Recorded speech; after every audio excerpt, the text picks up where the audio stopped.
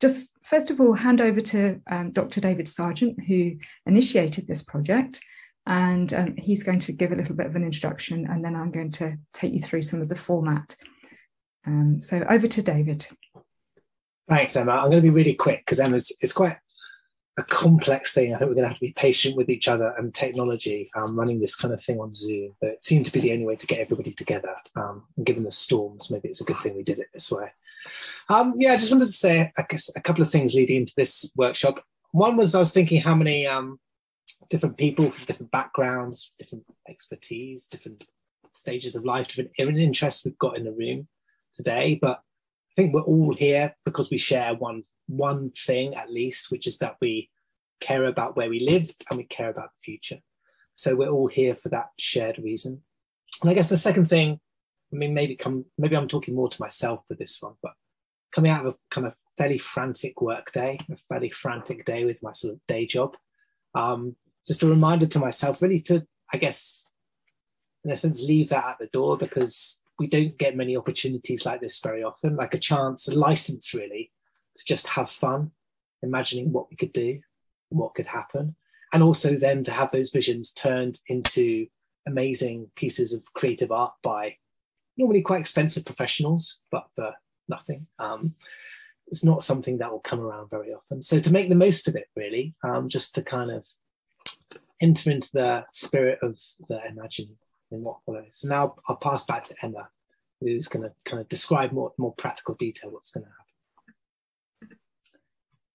happen. Yes, thank you, David. So the aim of today's workshop is to develop ideas for a positive net zero vision of your location that people would want to live in, and to sort of have the opportunity to bounce your ideas around with the net zero advisors and to get inspiration for what you'd want to do for this vision that's going to be created by the commissioned creatives.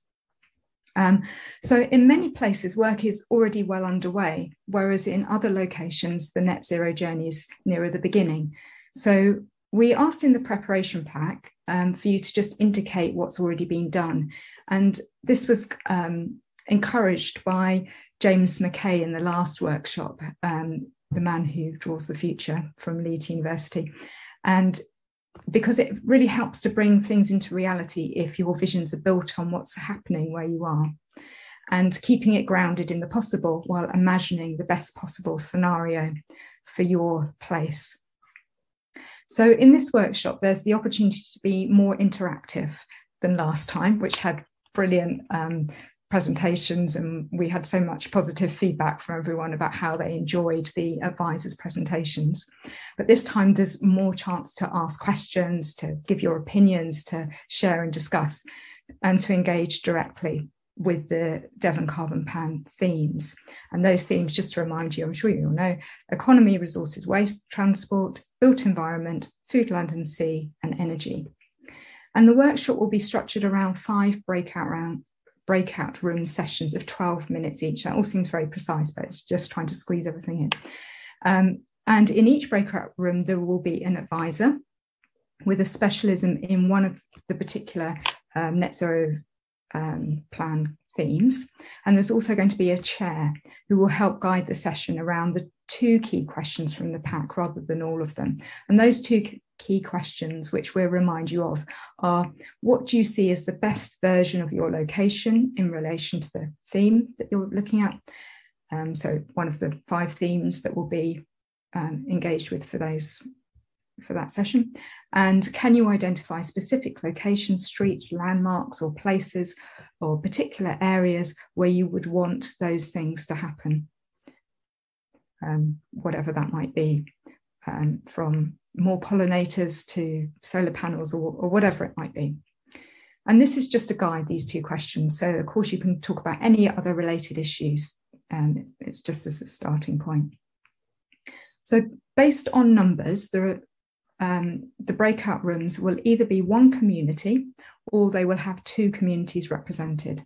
So you will discover who is in your room when you're allocated, and then we ask you that you will just introduce yourselves very briefly so everyone knows who's in the room.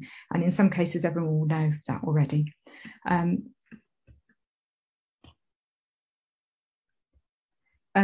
the chair will be there as well. And the chairs will help you to keep time. And after 10 minutes, there will be a 2-minute left notification in the Zoom room. And the advisor will move out of the breakout room into another room. And the chair and the community members will stay in that same room. So you don't need to do anything at all. So the breakout rooms will be recorded. So please let Rosie know in the chat if you don't want to be recorded. And we also ask that one or more people from your location act as note takers to record the ideas from your group. And that also to think about who will report back your ideas, just the key highlights that you'd like to share with everyone here tonight. And that will be after all those sessions. So after all the breakout room sessions, finishing at approximately, or as close as possible to 12 minutes past 7, we will all return to the main room and share the community's insights. And then we will have the next steps session where we'll talk about how's this going to work, what's going to happen next. So before we go into that, I'd just like us to briefly introduce all of the advisors who are here. There are many more advisors than there were last time to help spread the discussion load. So for everyone, all the advisors, just to go around and briefly say who you are and what your area is that you're talking about tonight. And also all the chairs, just to introduce yourselves as well. So it's not a surprise when communities end up in a room with you in a bit. So thank you very much. I hope that doesn't sound too complicated. If we were doing this in person, the version of it would be we'd all be in a room together, there'd be lots of tables and we'd just walk around the tables. So that's the simple version. But on Zoom, it's a little bit more complicated. But hopefully it won't feel like that once we're doing it. So anyway, over to you all and enjoy, have fun, and we look forward to hearing about your amazing visions. So I'll start off with Stuart. Yep, hello, good to meet you all. I'm Stuart Barr. I'm an academic from the University of Exeter in the Geography Department, and I specialise in transport and mobility, particularly in travel behaviour change, but also thinking about visions for our places to try and promote more dwelling and less need for travel, and also healthier travel. So look forward to the discussions with you all. Thank you, Stuart. Angelina? Hi there, I'm Angelina Sanderson-Bellamy. I'm Associate Professor of Food Systems at UWE Bristol. And so my area of expertise is all things related to food systems, how to make them healthier, more sustainable, and accessible for everyone. Thank you. Bobby? Hello, yeah, I'm Bobby Hughes. I work for Devon County Council's Waste Management Department. I am going to be in the rooms regarding resources and economy. There's a very strong link between waste and the resources and the economy. And my sort of background is community engagement and waste management and environmental issues broadly. Thank you. Ollie? Good evening, everyone. My name is Ollie Franklin. I work for a not-for-profit in Exeter called Regen, who's an independent centre of energy expertise and market insight, and I'll be kind of helping with the discussions on energy supply, energy flexibility, all those lovely technologies under that mantle. Look forward to the discussion. Sarah? Hi everyone, my name's Sarah Lee. I'm an architect. I work here in Plymouth. I've been working closely with the university over the last couple of years, masterminding a webinar series called Future Plymouth 2030, where we've been exploring lots of ideas and theories and technologies about carbon reduction in the built environment and the construction industry. So hopefully I'll be some use to you. Thank you. Andukul? Hi everyone, my name is Adoko Bruce and I'm an academic here at Plymouth University in the Department of Built Environment. I look forward to talking to you about low carbon design buildings and also occupant behaviour in buildings. Thanks. Thank you. Graham? Good evening, Graham Devine. I'm an architect and I teach in the School of Architecture as well as running a practice. Thank you. I think that is all our advisors for tonight. We also have, people might be wondering, why isn't Jill speaking from Exeter? But Jill has got her other hat on tonight. Jill would normally be speaking about food, land and sea, but she's going to be representing Transition Exeter. So yes, I expect people will speak with Jill later, but thank you. So our chairs, Tom, would you like to introduce yourself? Hi everybody, my name's Dr. Thomas Murphy, so I'm an academic at the University of Plymouth, and I'm currently Greenwall's Industrial Research Fellow as part of the Low Carbon Devon project, which is a Sustainable Earth Institute project at the university. And my area of interest is nature-based solutions. Thank you. Paul Lunt? Evening everyone, my name's Paul Lunt. I'm an academic at the University of Plymouth. In my area is environmental science, and I'm director of the Low Carbon Devon project that Tom just spoke about. Thank you. And Doug? Hi everybody, I'm Doug Eltham. I work in the environment group at Devon County Council, and I'm the climate lead at that authority. Thank you. And David, who we've already met. David will be a chair too.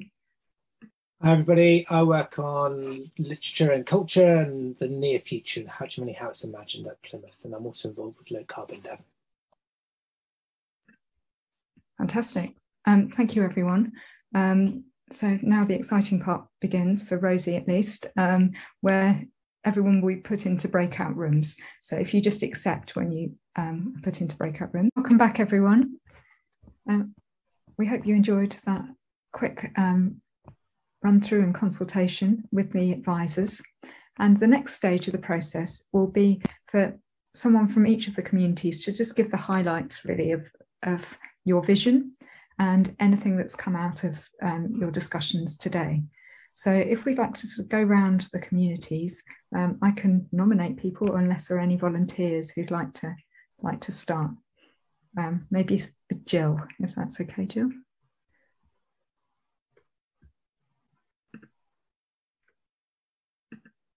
Oh, Jill, you're muted.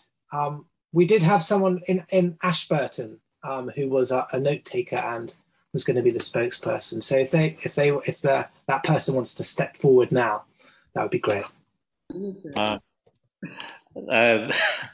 Anita, who was taking notes, just nipped out to the loo, although she wasn't taking notes in order to present the highlights, I'm afraid. We're all a bit... We're all a bit talked out. Talked out, yeah. I can quickly do it. I was taking notes as well.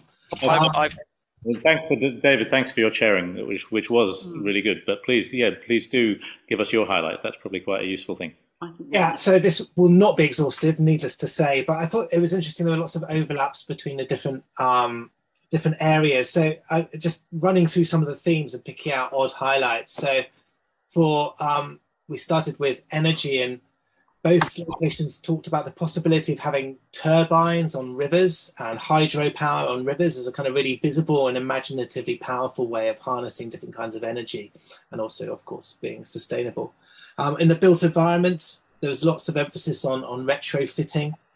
I think everybody knows about the importance of that and not building new houses. And I guess one of the challenges for the creative teams will be, how do you visualize retrofitting in a kind of exciting and appealing way?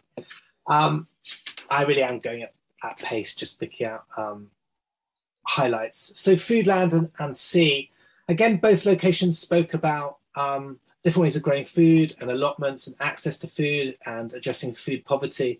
But I think both mentioned like the possibility of sort of urban agriculture and growing food in all over a city, all over a town, and making use of food that way. And Angelina highlighted the importance of people being engaged in the food that they are eating in some way, like knowing the farmer or having been involved in its production themselves.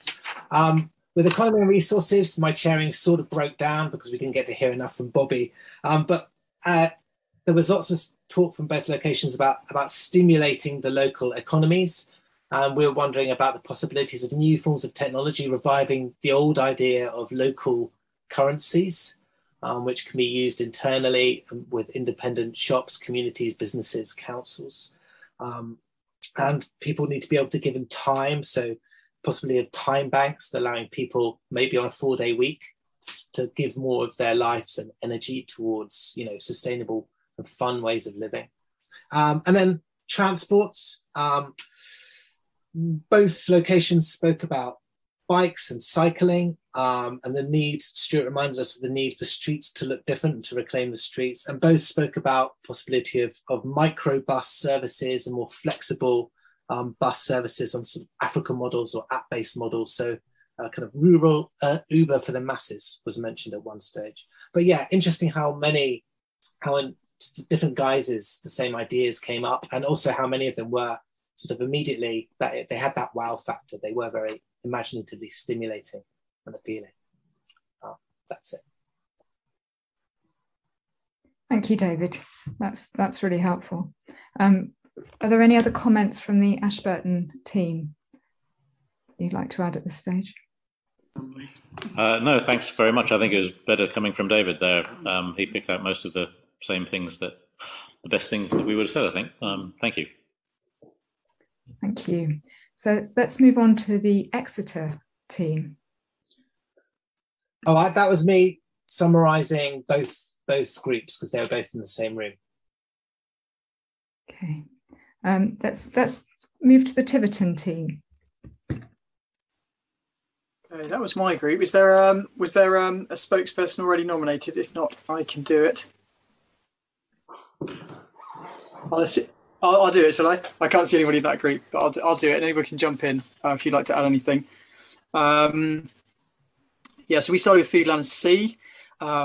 We had quite a long conversation about the idea of the hinterland of villages around Tiverton, both providing food into Tiverton and vice versa. So you get this sort of food economy in the rural area, keeping food local. We also had the idea that David just talked about around urban food. We didn't use that phrase, but I've realised that's what we were talking about, and helping people make best use of their gardens and window boxes and things like that to be growing local food and sharing local food where there's excess produce within the community. We spoke about rewilding in the lower grade agricultural areas around Tiverton, and we spoke about community fridges that is a project that's already existing, making better use of allotments. So all sorts of ideas there around food, land and sea. Then we went on to economy, resources and waste, and we spent quite a while talking about community composting. So there's a strong message there that that would like to be replicated in Tiverton, as it already happens in Sanford, Peveril and Elthcombe. We spoke about swap shops, scrap stores, a mobile library of things. They're all ideas for the future. And we also spoke about how local businesses that produce a certain type of waste could be actually, that waste could be a resource for another local business. So some way that might be quite challenging for the artists to show some sort of, one person's waste is another person's treasure, that sort of idea. Then we moved on to transport. And the first thing we spoke about was the need for cycleways, segregated cycleways along busy roads, making better use of country lanes as designated cycleways. We went on to talk about perhaps if we can't get designated cycle lanes, then let's use the old railway line, particularly one in the Exe Valley. But then we also spoke about reinstating that as a railway. And perhaps even having a railway station in Tiverton rather than one that's 7 miles away out by the M5. We did talk about the fact that Tiverton is still very rural, and there was a reality that people, certainly some people, are going to need to be able to get around using private motorised transport still. So we need to see electric charging in car parks, also sort of zero carbon buses. And then there's also a suggestion of having something sort of quite novel, even outrageous in the vision around the prioritisation of pedestrians or cyclists within a transport hierarchy. So you might be able to pick something like a bridge or a level crossing that only allows cyclists or pedestrians to get across it, that sort of thing. Then we moved on to energy supply. That was very similar to David's group. They want to see hydro, wind on high land, solar on commercial rooftops, and then finally buildings. We had a great idea that people supported of some sort of show home in the community that could demonstrate how you could retrofit a building, but that could also show low carbon behaviours. and lifestyles as well. So it could also show the type of food that you might want to be eating in a low carbon lifestyle. A sort of net zero museum was the phrase that was used, and maybe that could even be a showroom in schools as well. So every school could have its net zero showroom. And then we spoke about an existing program of insulating council homes that's been quite successful. So maybe that could be shown in the vision somehow on a particular group of properties somewhere in the vision. Okay, that's what I jotted down. I've jotted down lots more. I've recorded it all here. But does anybody else want to add anything that I've missed? Otherwise, back to Emma. Thank you, Doug. So many fascinating ideas there, and I think it'd be really good to share some of these between us as well, because maybe there were things that came up in one group which weren't in another, but you'd like to adopt. So let's go on to the Torbay and Bideford group, and I think Ben was chairing this. Yeah, I'm happy to feed back on this if everyone's okay with that, because I was sort of taking notes as well throughout, so I can feed back, and then other people can chip in if they like. So we started off talking about economy recycling waste, and both Torbay and Bideford were talking about lots of repair cafes, men's sheds, and basically just around the idea of growing the ideas that they already have. Lots of, in Bideford, gardening, community gardening, and soil and composting. So we discussed, Bobby gave us some really useful feedback about the idea of creating a kind of zero carbon hub, and maybe beginning with pop-up first that can be taken to the places where you already have these pre-existing groups who might be interested in it.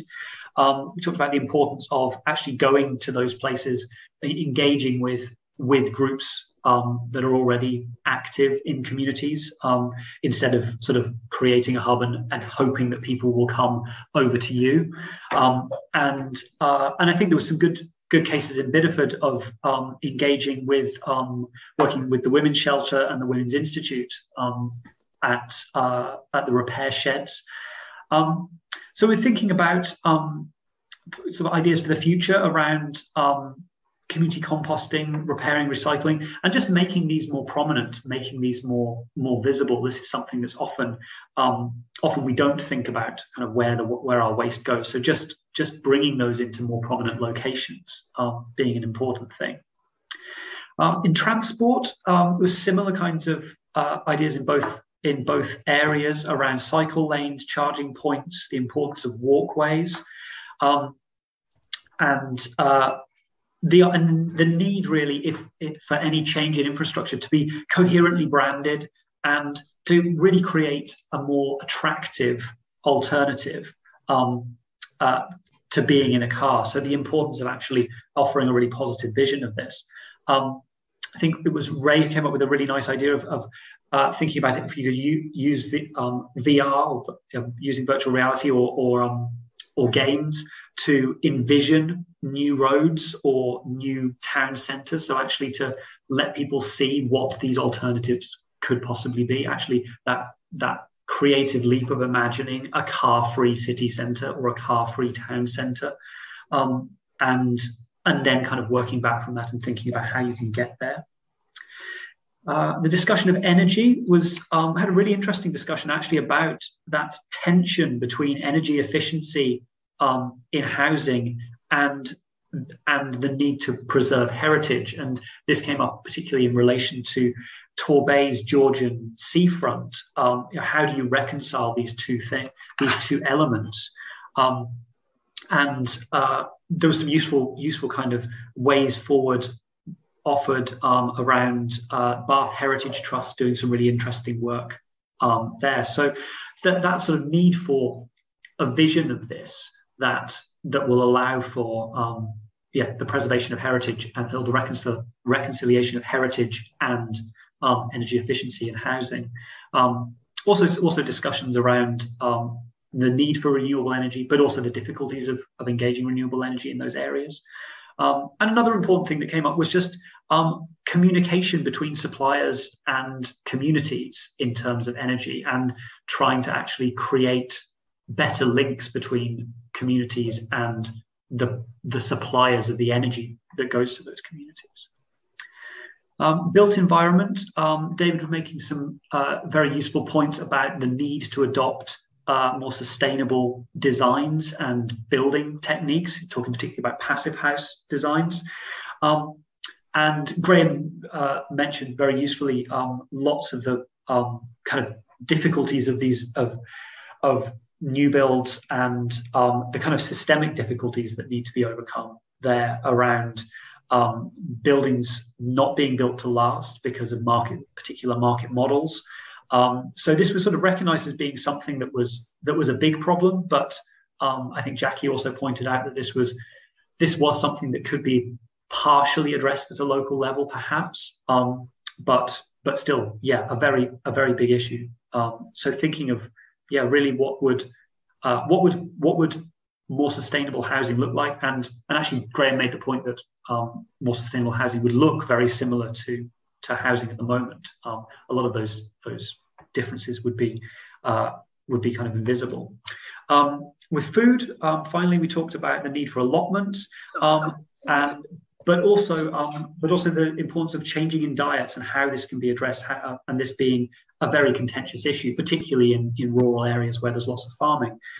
So Angelina talked about the importance of eating less meat, but better quality meat, and the idea of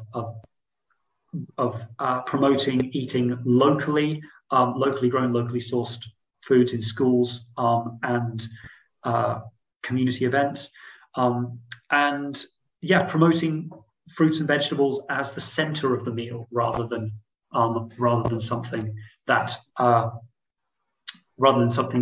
always seen as being at the side. So that was kind of what we talked about. Does anyone else from Torbay or Bideford want to add anything else to that? We were just looking at our vision for what our best town could look like, weren't we? And maybe being inspired by other communities. So I got a lot, I think Liz and I were just saying on the chat, we got a lot from listening to Torbay. So I think that's actually given us lots of thoughts on what we can carry our conversations on with. So. Fantastic. Thank you, Ben, for summarising, and for Sarah adding to there. Tom Murphy, would you like to summarise Plymouth's discussion, please?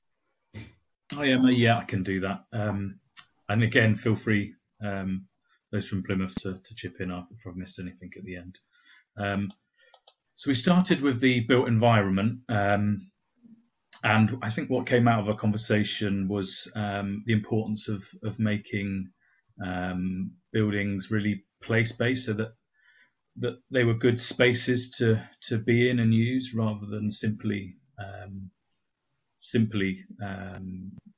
so there's a focus on the importance of community. So and also having children to be part, so the next generation to be part of that future vision for the built environment.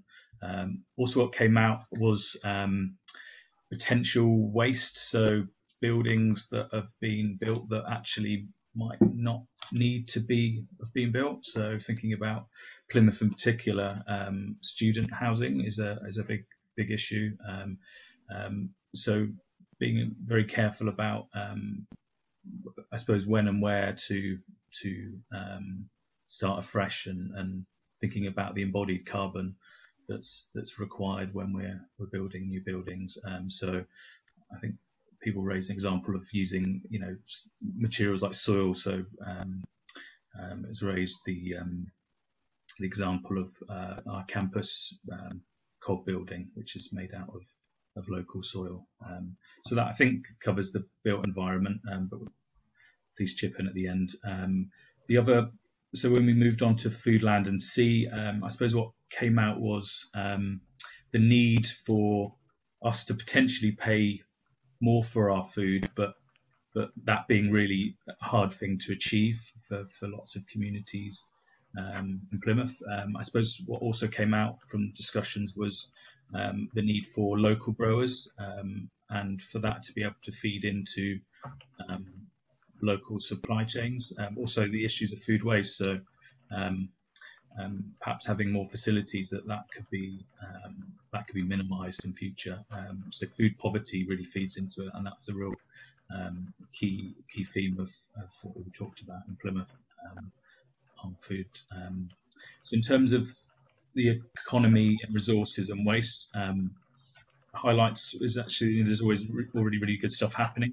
So there's obviously we have a scrap store which is been around for quite a while, but actually there's still surprising there's not many people. There's still people who haven't come across it before. So it's actually making these good things that are happening mainstream.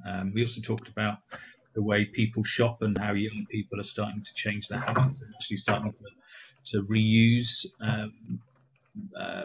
stuff like items of clothing. So almost a change in culture of the way people shop. And we talked about potentially having sort of stores where this sort of new sort of consumerism, I suppose, happens in a more prominent place. So having stores actually in sort of visible locations in the high street. So to try and change that culture. On transport, so for Plymouth, one of the key points we talked about cycling and the need to make cycling safe. So there's been deaths on Plymouth fairly recently with cycling, cyclists killed. So it needs to make that safer and make people feel comfortable. Also talked about the natural location of the city, it being open to the waterways. So we talked about almost a sort of a new type of water taxi that would allow people to move to out of the city, particularly in the summer, and try and avoid that transport that's sort of trying to funnel its way out. We also talked about potential connecting lines, a rail line from Tavistock to Plymouth, which would take a lot of commuter pressure in Plymouth in particular, in people's cars. So I think, yes, it was really making use of our natural location in terms of our waterways, so connecting up the river, Tamar in particular.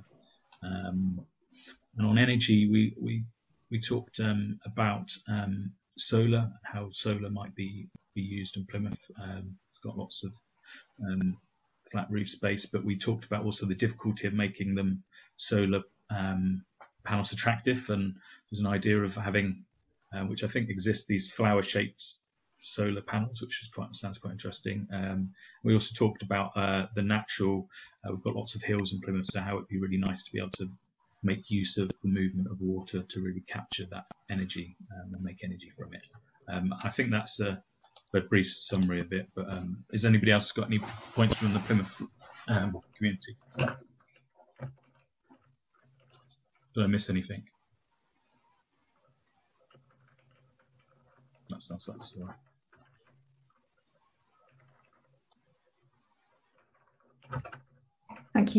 Thank you, Tom. That's great. We pass over to Paul Lunt now and the Five Parishes Alliance. Hi, everyone. So we spoke first of all with Stuart about transport, and the conversation was about the accessibility of EV charging in particular, and the need for, in rural areas, an integrated transport plan, which includes cycling and walking. And there was quite a lot of discussions about the Sustrand cycling and the opportunity for a cycle path from Wimbury to Plymouth. And also, particularly in relation to the rural location of the parishes, car sharing, in particular co-cars, was mentioned, and generally a need to shift in attitude away from the need for cars. So that was our transport overview.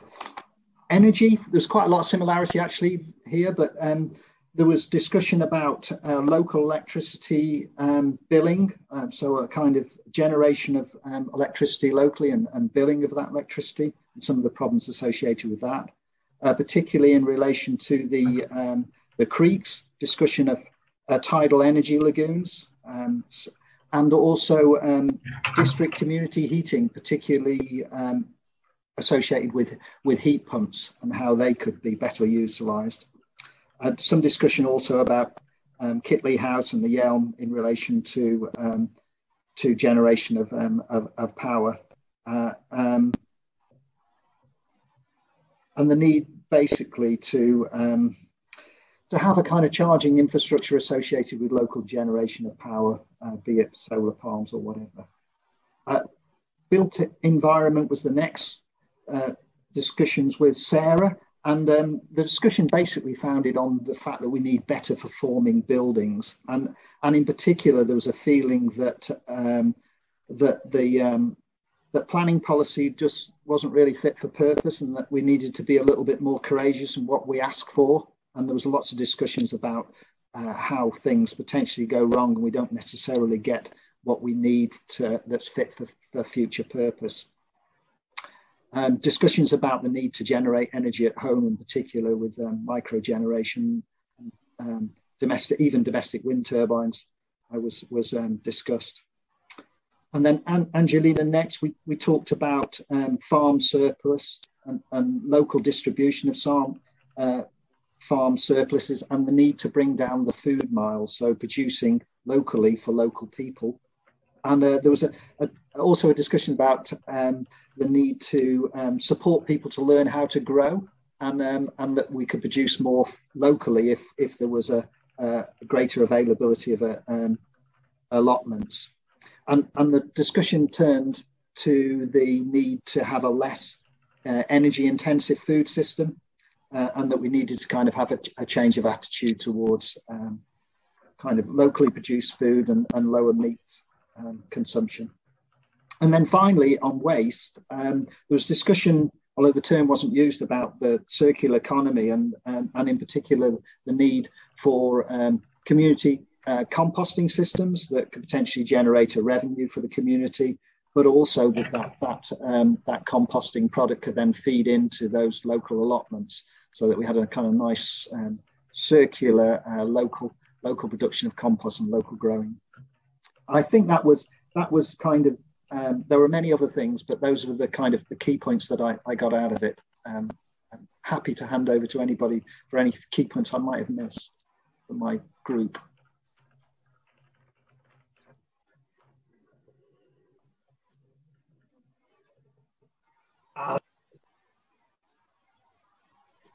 Thanks so much, Paul. Still getting caught by mute all these years into Zoom.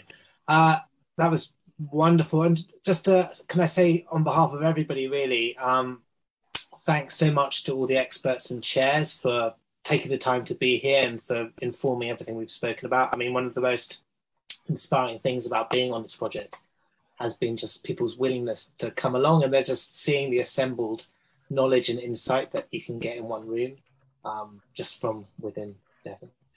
So I'm going to hand over now to Emma, who's going to close this workshop by talking about next steps.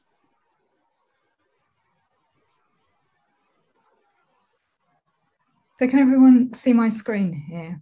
Yes. Yeah, great, thank you. So I noticed there's quite a few people here from the last workshop, but there's also lots of new faces as well. So I thought it might be useful just to have a quick recap on the Commission creatives who will be responding to the myriad of ideas that you've got here, pulling them into the visions and just giving a sort of brief overview of some of the next steps. So we have Ashley Potter, the BAFTA and Emmy Award winning animator, and his animation team, Molly Noel and Sam Holland. And they're going to be creating an animation which captures all of the different communities, the 7 different groups and places that we've talked about today. And so everyone should have received Ashley's series of questions. So if you haven't received those, just let me know. So these are his initial questions, which he's asking, I won't run through them all now, but the point of those questions is so that Ashley, Sam and Molly can begin to start doing the storyboarding process. So beginning to put some of those ideas that you were talking about into context, but also they're particularly interested in, at this stage, in particular landmarks, particular places where you would like, places you'd like to see visualized that would encapsulate your particular town or village. And also any colours or insignia, any logos or mottos or anything like that, which you think would really leap out of the animation and tell people that it is your place that they're talking about. And equally, that could be sort of geological landmarks, it could be built environment, it could be all sorts of things. So Ashley's asking for you to send those. You can send it to me and I will pass those on, and he will start with his animation team beginning to pull those ideas together. And then they will present their storyboards, their initial storyboards, at an event which we'll be organising end of March, April time. And that will be open to everyone to come along and to feed in to the ideas that they have drawn for you, and to have a say in how you think it should be developed. So they're the next steps with the animation team. Philip Harris will be creating illustration for most of the groups here, either a larger or a smaller illustration. And you probably have seen from the Net Zero Visions website, and if you haven't seen that, this is the Net Zero Visions website, which is part of the Devon Climate Emergency website. And I would direct you to the Devon Climate Emergency website as well if you haven't already looked at it, because all of these different themes are discussed there and there's lots of information. And of course, they're highlighting the power of information, the power of the imagination in enabling change, which is what David has led on and has fed into this Devon Carbon Plan. So Phil is very keen to know about, again, particular identifying features of your locations. So if you can feed those back to me, things that you'd like to see in that illustration, and particular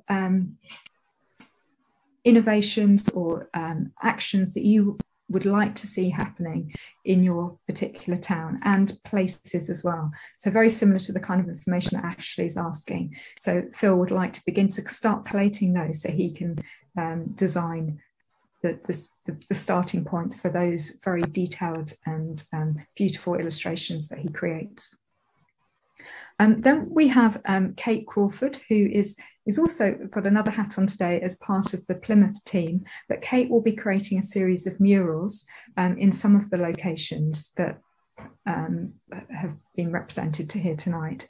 And Kate's main concerns at this stage, as well as the ideas about the identifying features of your location and the key actions that you'd like to see featured, those the first priority is identifying the sound walls which can be used. And I've already been in communication with the places that will be ideally having a mural.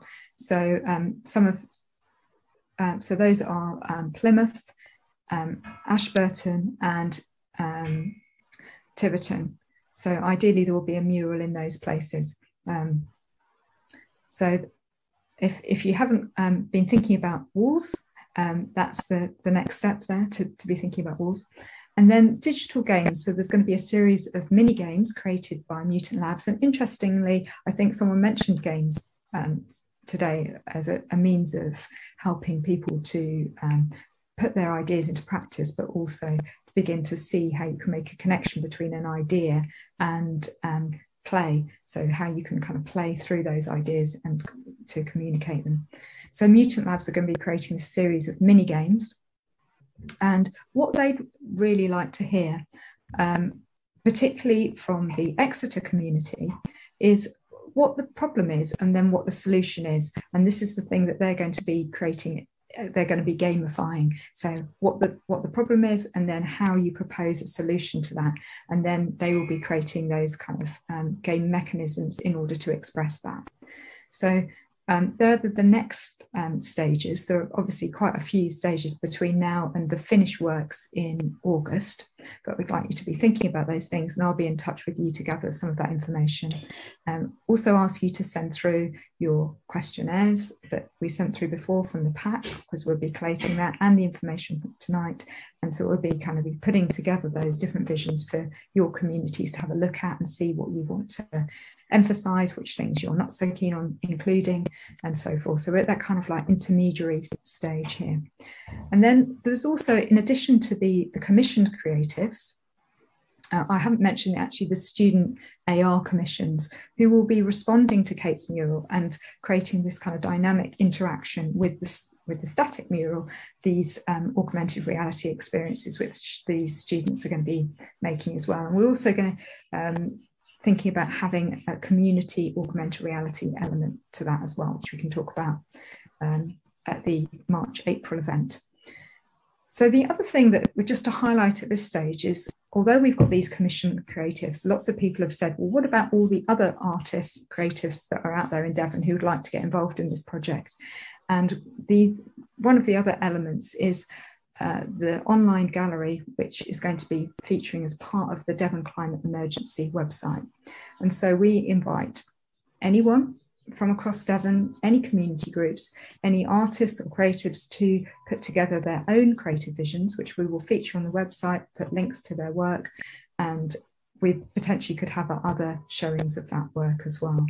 So we will be promoting that and giving much more detail as the project goes along, but just to put that out there now. So if you're interested in that, then that's another way that you can engage in the project. So I'll just hand back to David now. We're just coming up to 8 o'clock, so pretty much on time.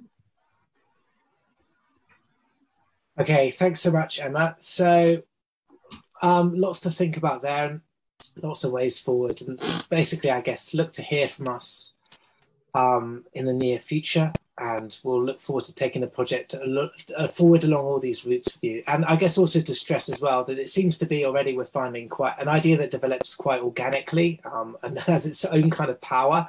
It goes running off along different routes. So we've got people doing stuff in schools and all kinds of different routes. And so we encourage people as well to keep in touch with us about different ways they might want to use this kind of process with their own communities and their constituencies. But thank you so much, everybody, for coming this evening. Thanks so much to Emma for shouldering so much of the organisational burden and shepherding us through multiple breakout rooms. And I look forward to, imagining more of the future in Devon with you in the kind of weeks and months to come. So thank you so much, everybody. And see and hear from you soon.